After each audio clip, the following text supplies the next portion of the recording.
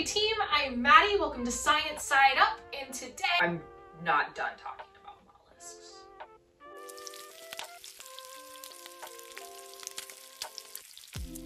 Last time we talked about how the oxygen-18 isotopes in mollusk shells and their calcium carbonate could tell us about Earth's past temperatures. But if you thought that was all our gastropod friends had to tell us, then you were sorely mistaken. These little guys are holding more secrets. There are actually two more thermometers hidden in this calcium carbonate.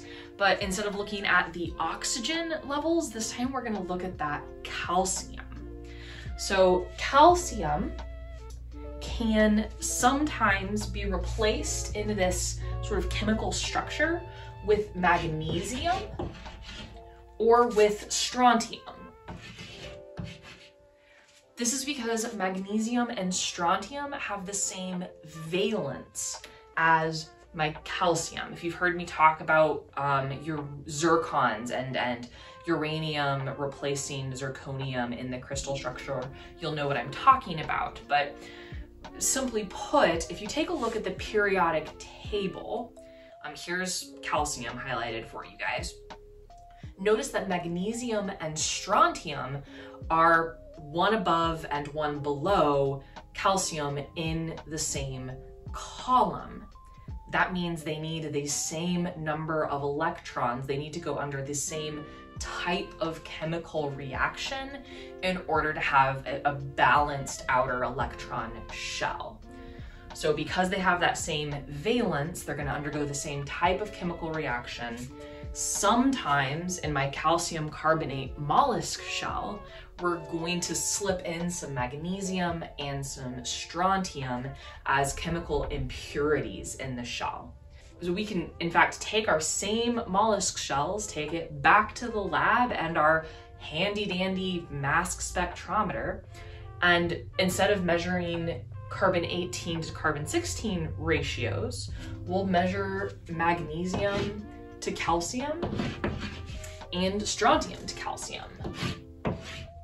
Now, as we saw with the oxygen ratios, the colder it is, the more of the heavier element that's going to be incorporated, and the warmer it is, the more of the lighter element is going to be incorporated. Here, as temperature goes up, so let's just do a little arrow to keep our heads on straight. As temperature goes up, we'll see a larger magnesium to calcium ratio. So that means more magnesium when it's warmer, and specifically less strontium. And my strontium to calcium ratio will go down. Strontium is heavier, it has more protons, more neutrons, it's got a bigger nucleus than either calcium or magnesium, so the warmer it is, the harder it's going to be to incorporate that heavier element. The colder it is, the easier it's going to be. So this is actually kind of great because from our one friendly neighborhood gastropod, we get three different thermometers, three different ways that measure the temperature that this shell was created in. And the reason that that's great is because these are like three independent measurements.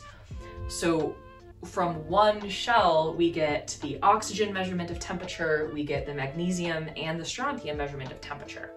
We can do all of these measurements, do all those calculations, and that makes our measure of the temperature more precise because we're measuring it with different methodologies. So this is actually really cool. This is all from one molecule, calcium carbonate, in this one type of shell that has existed almost ubiquitously across planet Earth for 500+ million years. This is a really useful tool. Our mollusk friends are very, very powerful. But the wonders of mollusks don't actually stop here. Mollusks grow, the shell lines these grow sort of like tree rings. So the mollusk shell isn't constantly growing, it grows in response to its environment. So if the water it's in is too acidic, it might grow slowly or stop growing altogether. If it doesn't have enough nutrients available, same thing. So we have these lines on our shell that actually tell us about water quality, about the salinity, about the acidity, about the availability of nutrients. And you can look at all of those just by comparing, maybe say the distance. How much did I grow this period of time? Oh, and then we didn't grow very much. And then we grew a whole lot, something like that. And mollusk shells, a single mollusk, depending on the species, can live up to 500 years. So you can actually have a very detailed 500-year record from millions of years ago from a shell. And I think that's just so cool. Not to just completely switch gears, but I do want to talk about one other type of climate proxy that we haven't really touched on yet. And that's going to be, how do we figure out chemical composition of the atmosphere going back in time? And specifically what we're interested in is going to be methane and carbon dioxide concentrations in the atmosphere in the past. So the best way to do that is going to be to get on your Sea-Doo, drive to Antarctica, put on your parka, hike out, drill down and get a big ol' long ice core. In that ice core, there's layers of ice. Much like our shell or our tree rings, it grows up with time. So you have this pretty clearly delineated record of ice that froze year after year after year after year after year, going back to a very long period of time. And what's important about that is in that ice, there are trapped gases, specifically trapped carbon dioxide and methane, amongst other things, but that's what we're interested in. So very briefly, if you can measure how much carbon dioxide or methane is trapped in that layer of that ice core, you can extrapolate back how much carbon dioxide and methane there was in the atmosphere.